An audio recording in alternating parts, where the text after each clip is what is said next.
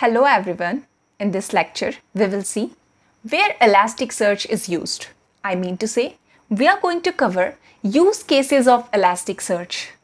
So as you can see on my screen, I am going to cover few points over here.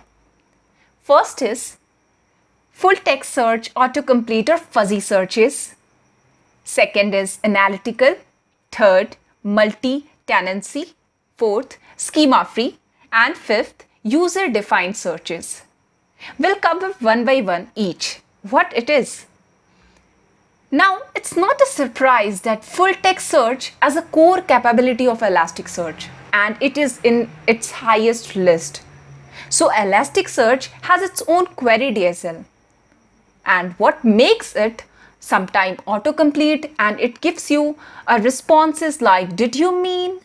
And it predicts the search based on the search history.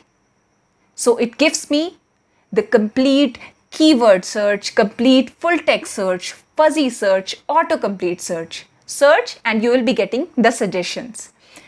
Now let's move to the next point, that is analytical.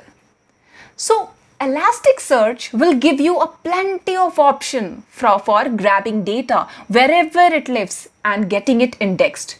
From there, tools like Kibana give you the ability to create dashboards and analyze your data. So, Elasticsearch is providing you the tool like Kibana where you can perform your complete visualization of your data.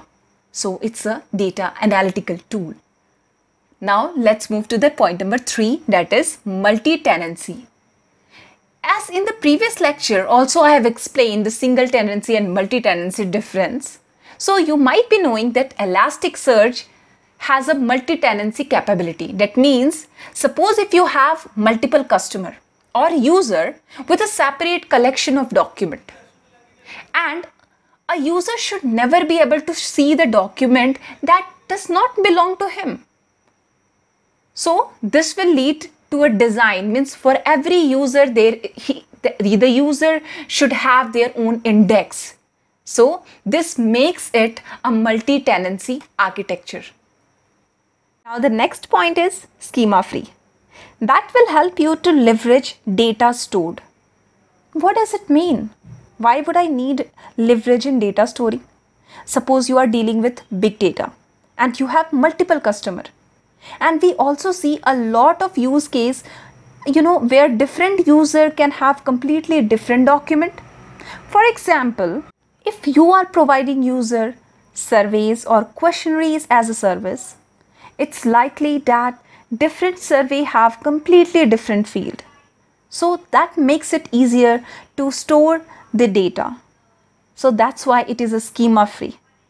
Now point number 5 is a user-defined searches. So in Elasticsearch, user can restrict their own searches with the help of aggregation query, or they have query DSL to create their own search criteria.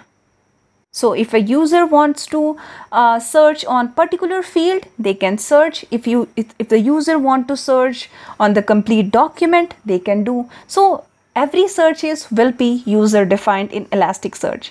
So these are the few important use cases of Elasticsearch. Hope you understood it. If you have understood this completely, then don't forget to press thumbs up and subscribe to my channel if you haven't subscribed it yet. Thank you guys. Thank you for watching.